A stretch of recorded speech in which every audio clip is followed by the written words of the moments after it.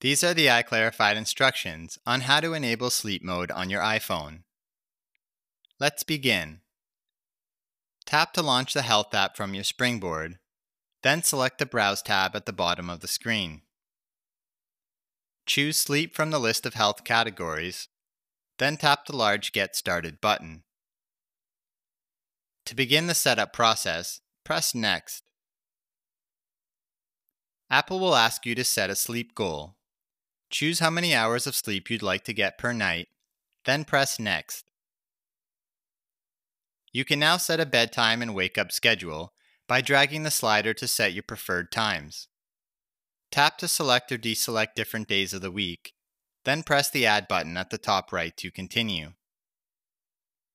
To add an additional schedule for different days, press the Add a Schedule for Other Days button.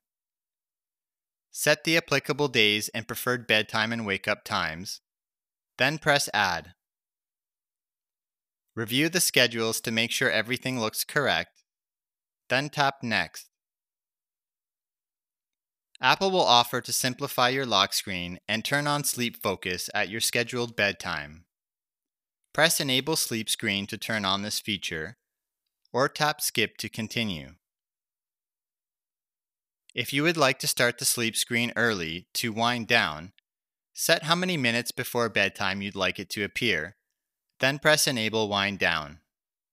Otherwise, tap Skip.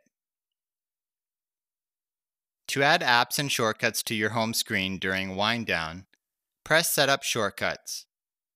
Here you can choose some shortcuts that make it easier to play relaxing music, enjoy a podcast, read a book, and more.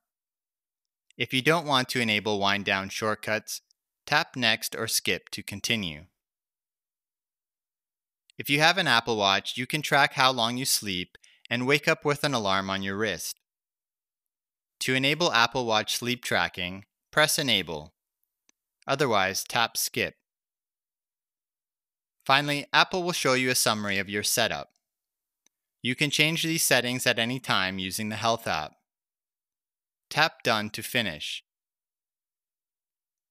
Please see the text version of this tutorial for more details, and remember to follow or subscribe to iClarified for more Apple news, videos, and tutorials.